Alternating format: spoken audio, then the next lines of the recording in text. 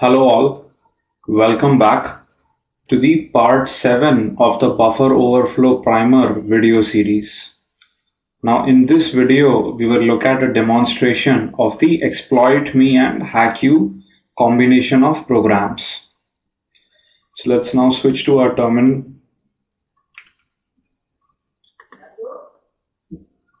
Let's open up the program hacku.c first. So what we've done is, in shellcode world, the smaller the shellcode, the better. So we've actually ripped one of the shellcodes from millworm.com. This is the URL.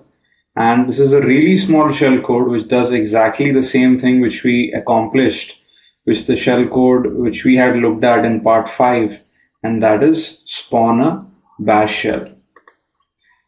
Right, then we have defined a return address. Currently there is nothing here. We are going to fill this up a bit later.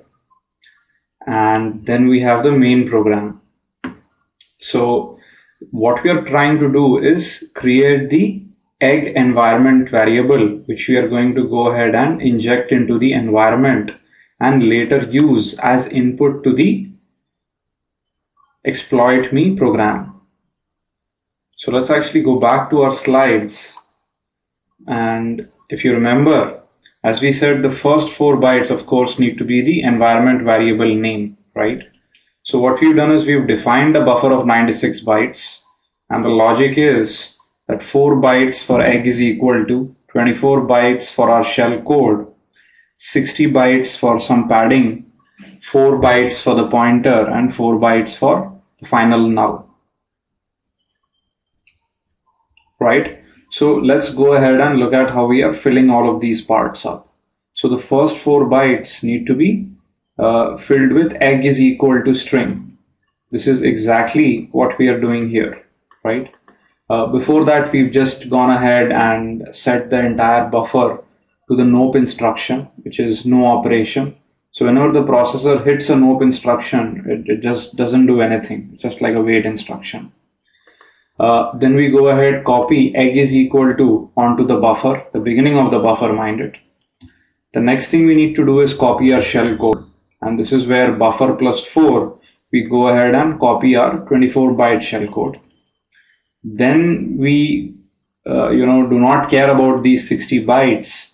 And hence what we need to do is next fill up the return address, which would be at the 88th byte, right? So then we go ahead, copy the return address from the 88th byte to the next 4 bytes. And then finally fill the last 4 bytes with a null. Then we put the buffer onto the environment and go ahead and create a shell so that that has the same environment variable set in it, right? So right now the program has everything apart from the return address, because this is something we do not know currently as to where the shellcode is going to be in memory. So let's look at how we can figure that out. Let's go ahead first, compile the hacku program.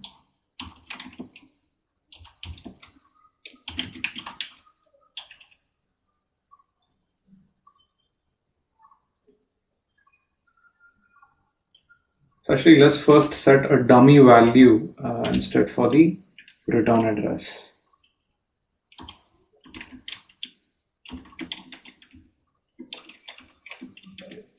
Okay.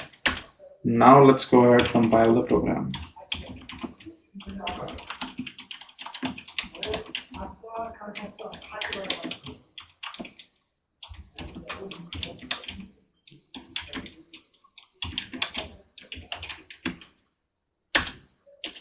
Compiled it. Now let's look at the exploit me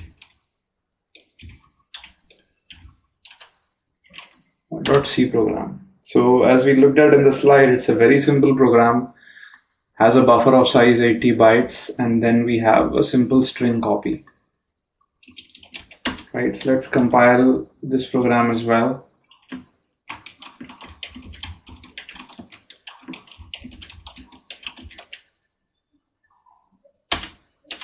Great, both are compiled. So now let's go ahead and run the hacku program. So we have the shell, and this was expected. let's look at if our environment variable has been set, which is the egg variable. So if you notice, the environment value is the value of egg is currently in the environment, right? Now let's go ahead and open up the victim in GDB. Open up the exploit me program in GDB. Right. Let's set a breakpoint for main. Let's now run the program, giving it the input of the environment variable egg, because this is what is now going to be passed as argv1 to the exploit me.c program. Okay, so we are here. The string copy is about to be executed, but before that, let's actually look at a couple of things. So if you remember from the slides, this is how the buffer for the program currently looks like. The stack for the program currently looks like. There are 80 bytes here of the buffer variable. Then we have 4 bytes of EBP and then 4 variables of the return value. Right, let's actually disassemble the main program. And if you notice,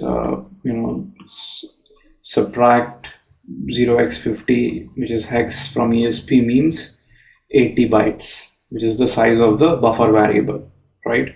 You also pushed in EBP. So now let's look at exactly how does the return value on the stack currently look like.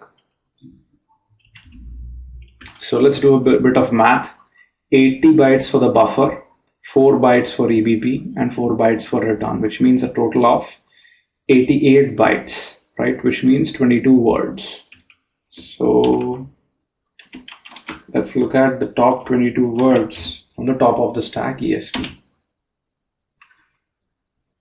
Right? So these are the 22 words one after the other. So this, as we would expect, would be the return value on the stack. And verify that by going ahead and disassembling this memory location.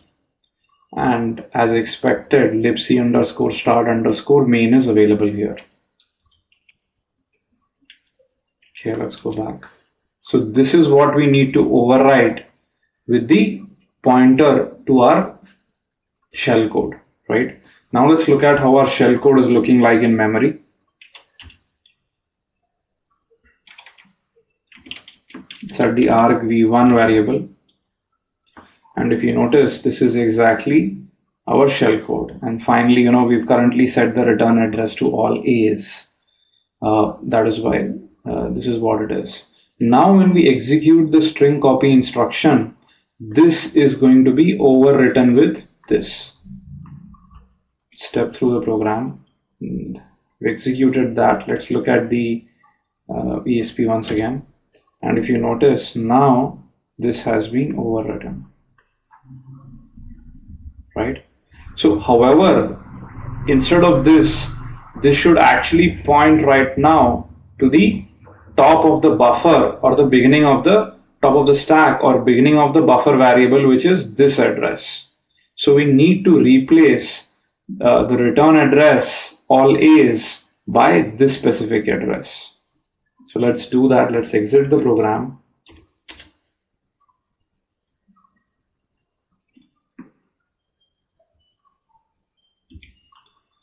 And let's open up the HackQ program.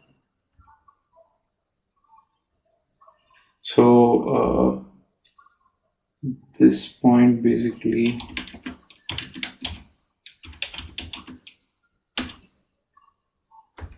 okay, now what we need to do is simply replace this with this value.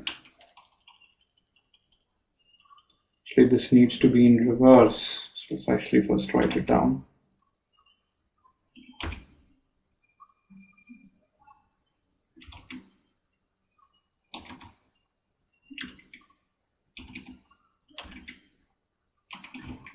Let's go ahead and remove this. So this is what our return address is going to be. Right? Let's recompile the HackQ program. Let's run the HackQ program now. Verify the environment variable has been set. It has. Now let's go ahead again, open up the exploit me program in GDB, break on main, and run with the environment variable as input. Now let's go ahead and look at the top of the stack. So this is the return address we need to overwrite. Let's look at argv1. This time, if you notice, argv1, the final return address, has been set to the top of the stack. And this is our entire shell code. Let's go ahead, step through this instruction. Now look at the stack once again. And if you notice, this time onward, the return address currently points to the start of the buffer variable on the stack, and that is where our shell code begins. Now, when we continue execution, what will happen is, once main returns, transfer will go here and our shell code will be executed. So if we continue, if you notice, let's continue.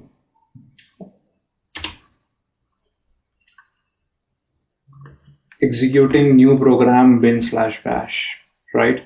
And this is what happened, is basically that the bash shell was spawned. And if you notice right now inside GDB, the bash program which was invoked because of our shell code is currently running, right? So this is basically the point which I wanted to convey, is that once you overwrite the stack and place the correct return address on the stack which points back to your shell code, after that everything should be very simple. So, well, that's all for this video. Hope you enjoyed it. And in the next video, we will look at a much more advanced version of buffer overflow, where basically the stack will be non-executable. And we will look at how to go ahead and still compromise the system using the return to libc attack. So please leave behind your comments for this video. I would love to hear what you liked, disliked, and thank you for all the encouragement. That is what keeps me going and making all these videos. Thank you.